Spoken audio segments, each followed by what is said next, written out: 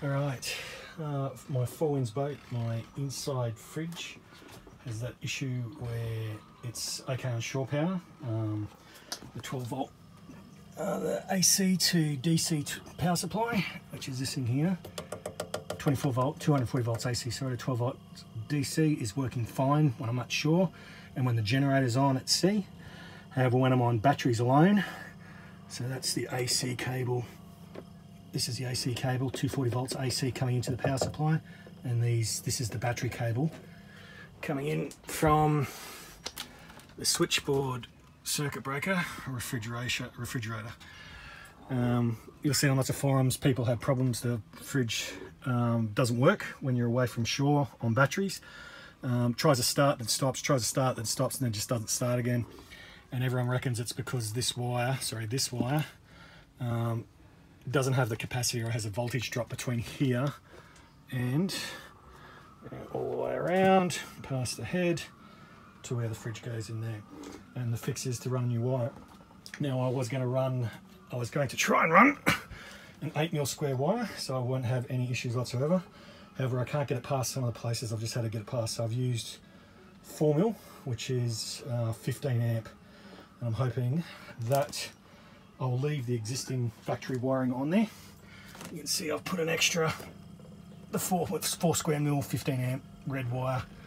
And this is how I run it. So 4 screws at the front of the fridge to pull it out and sit it on the ground. There's plenty of slack. But I started from here. So here is this circuit breaker panel. That is a right mess behind there. I don't want to even go in there. There's AC, DC, everything's going on. We can isolate and work it, but it's just too bloody hard.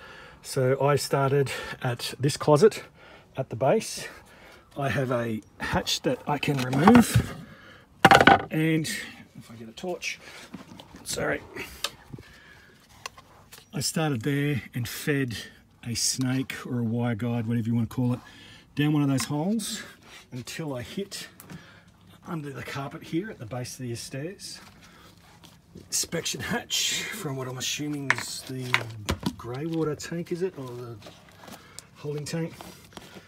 Until, and the thing I used, sorry the camera's all over the place, doing it on my phone, I just used one of these, you know, the yellow thing that goes in the side of flooring, that joins flooring together. I just pull these out, they're great for feeding cables around. Pull that cable from the bottom of the closet, keep shoving the yellow thing through, the yellow snake, down there, through a hole, there's like a drain hole in the bottom, and just keep feeling it, and eventually, if you're in luck, it'll pop out here.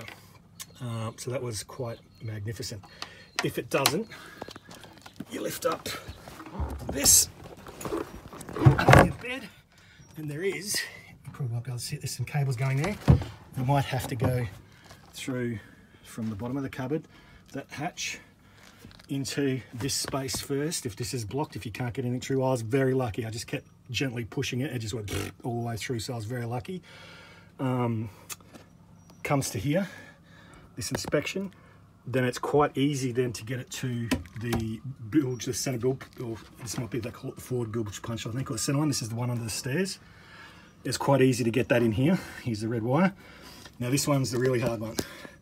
Getting it under the stairs over to the port side of the boat where the head is.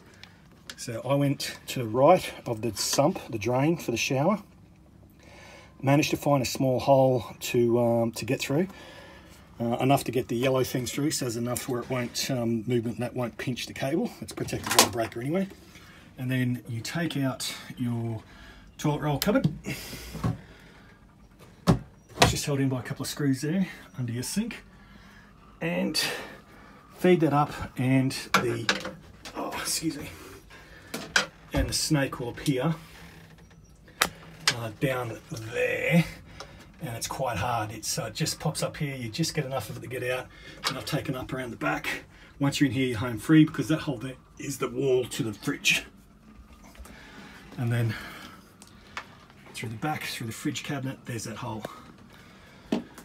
What I haven't done yet is getting it up this cupboard, because this is all sealed. There's no, you can't take any of these panels off. They're all must be like joined internally or something like that when they put it together.